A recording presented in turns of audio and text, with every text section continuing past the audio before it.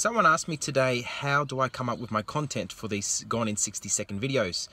And this is how. You asked me a question and I think about it, I go, you know what, maybe that's a good video to do. So basically, I'm always on the lookout for content. I'm talking to so many agents all day, every day, that there's always something to talk about, something to share with people.